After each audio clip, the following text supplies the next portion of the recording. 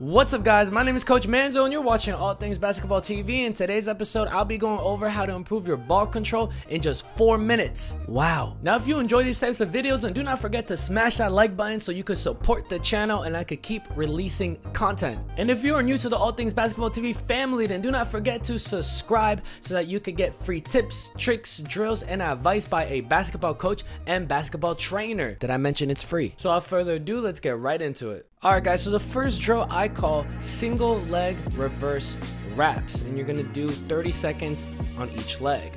The reason why I call them single leg reverse wraps is because you're wrapping the ball around the leg that is on ball side.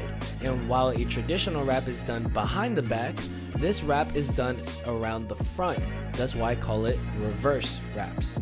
The only key tip I have here is to keep your feet in place and planted at all times. Do not pick up your feet and try to keep them as still as possible, because the point of all the drills I'll be showing you today is to improve your ball control. Thus each drill is meant to put you in an uncomfortable dribbling stance, so do not cheat by moving your feet.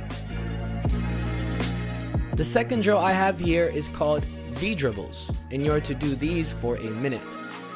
To do a V dribble, you need to start off in a square stance and then dribble through the legs, catch the ball with the same hand to dribble it back through, then catch it with the opposite hand to repeat the process.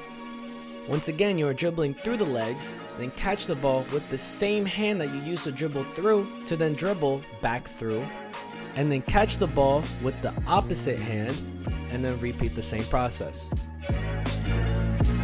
The third drill I call single leg crossbody reverse wraps, and you're to do these for 30 seconds each leg. Now these are the same exact thing as the single leg reverse wraps, however you are wrapping the ball around the opposite leg, not the leg that's on ball side, thus forcing you to reach across your body. I know in the video I cheat a little bit by moving my feet, and that's because I am retired and I am very rusty, but if you really want to get the most out of this, then you must keep your feet completely planted. Once you finish with those, then move over to the final drill, which is single arm V dribbles, and you're to do these for 30 seconds each arm. The ball pattern for these is the same as the normal V dribbles because the ball is still moving in a V pattern. However, the twist with this one is that you're doing it with one arm. Thus you have to twist your body and reach to grab the ball when it goes through your legs.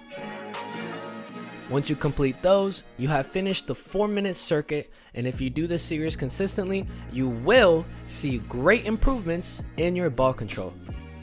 So that's a wrap for today's episode. If you enjoyed, then please smash that like button so you can support the channel and share this video with a friend. I cannot express enough how much that supports the channel. Once again, I'm Coach Manzo and you've been watching All Things Basketball TV.